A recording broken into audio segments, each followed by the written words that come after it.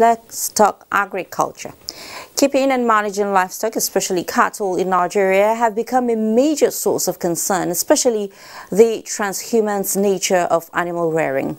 Consequently, the banning of open grazing by some state governors in the southern part of the country is another challenge confronting livestock producers. The federal government is therefore taking steps towards protecting the livestock industry by reviving abundant grazing areas. Musa Baba Aliyu reports that the project of reviving grazing and livestock routes has already taken off in Borno, Gombe, Niger, and Oyo states. From Maiduguri, the Borno state capital, to Mafa local government area is about 45 kilometers. Mafa is among communities with large livestock population displaced by Boko Haram activities in the state. Not all animals has been lost because some have taken their animals to other side else for grazing purposes. That's why we give the priority in selection for those who are having the animals presently, because they should come back with the animals. And this is the whole idea behind the rehabilitation of this grazing area that has been in existence in the local government since 1969.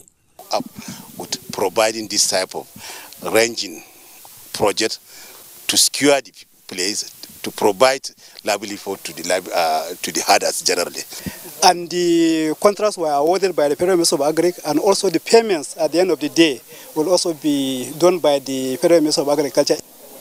The rehabilitation project includes construction of residential houses, a veterinary clinic, hospital, and primary school. 3 earth dams with a capacity of 12.5 million liters each being constructed in the area. We are going to have 5 boreholes within the settlement. This area is set aside for commercial pastoral farming and processing. The design of the farm includes the construction of an overhead tank and borehole for irrigation. The beneficiaries are also going to be empowered with 90 cattle. So 90 bulls will be brought and it will be shared among them. Owing to the security challenges in the area, there are presence of heavy security personnel at the site, while a perimeter fence and 11.25 kilometer long trenches are being constructed to protect the herders, livestock, and the facility. From Mafa local government area of Borno State, Musa Baba Aliyu, NTA News.